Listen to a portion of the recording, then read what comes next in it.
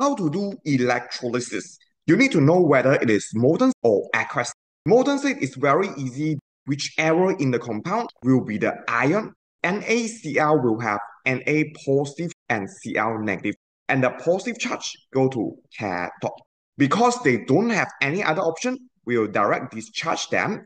Positive charge will accept electron to become neutral, while negative charge ion will remove electron to become neutral.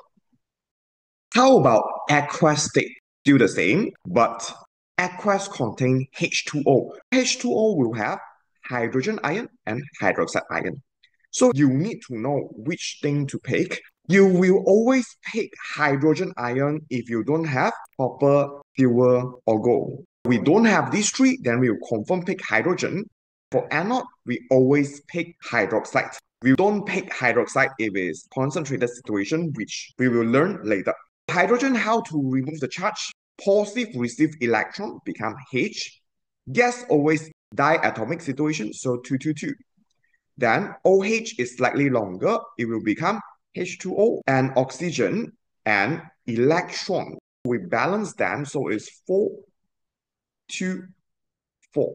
This is the half equation at cathode, half equation in anode. Then we have two more situations, which is concentrated situation and active electrode. If you need to know more, you can subscribe my channel. We have a full video to discuss about this.